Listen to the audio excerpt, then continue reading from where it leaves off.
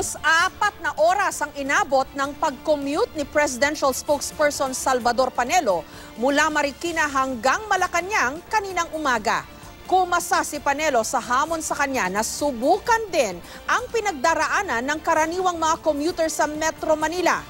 Matapos niyang sabihin na walang krisis sa transportasyon, naranasan ni Panelo ang siksikan, traffic at mahabang biyahe sa pagsakay niya ng ilang jeep at motor, bagamat tila umiwas siya sa LRT. May report si James Agustin. Tinanggap ko lang yung hamon nila. Why? But I'll do it my way. Sineryoso ni Presidential Spokesperson Salvador Panelo ang pagkasa niya sa commute challenge ng mga commuter at militante. Bago mag-alas 5:30 na madaling araw, nag-selfie pa si Panelo. Bit-bit ang dyaryo ngayong araw sa pagsisimula ng kanyang biyahe. Nag-selfie siya sa loob ng jeep at makikitang madilim pa ang paligid. Jeep pa uli ako. Pangalawang jeep po na ito eh. Dakong 6:45 ng umaga, nakunan siya ni Raya Ducusin sa Concepcion, Marikina na naghihintay ng jeep. Nakaputing long sleeves, puting sombrero at bilog na shade si Panelo. Sabi ni Ducusin sa kanyang post, tinanong pa raw siya ni Panelo kung araw-araw siya nagko-commute. Narinig din daw niya ang isang pulis na nagtanong kung sasakay ng taxi ang kalihip. Ang sagot niya, magji-jeep daw siya patungong Santa Mesa. Nakuhanan din siya doon ng netizen na si Melvin Defensor. Mga 6:30 po kasi nandun na siya. Nung dumating kasi ako, may mga pulis na po talaga. Hindi ko alam kung sinamahan siya o iwas. Pero anong ginawa ng mga bilis? Tinulong na siyang tumakay?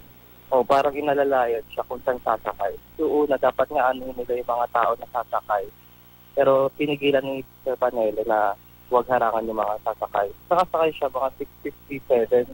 Nag-selfie siya ulit sa puntong ito. Ito na raw ang kanyang pangatlong sakay ng jeep. Nakuhanan din siya ni J.D. Santos sa jeep na papunta sa Aurora Boulevard.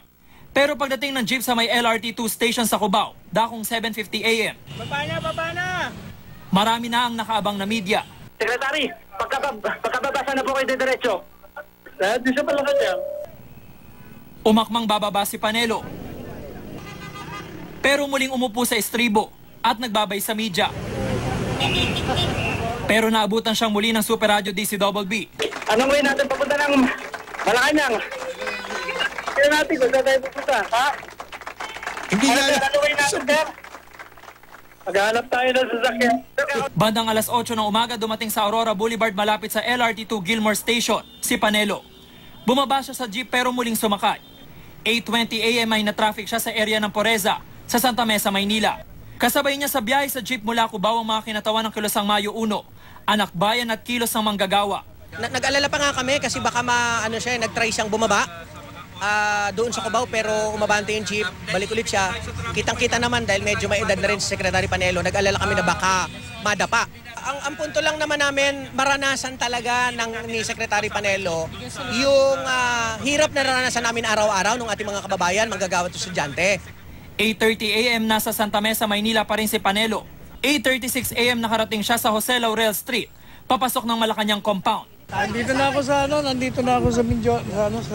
gate ng Malacañang. Magta-tricycle na ako.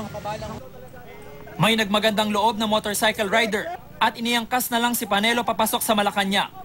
8:45 a.m. o matapos ang 3 oras at 30 minuto at matapos ang 4 na sakay ng jeep, isang naudlot na tricycle ride at isang pag-angkas sa motorsiklo, nakarating din sa Malacañang ang kalihim. James Agustin, GMA News.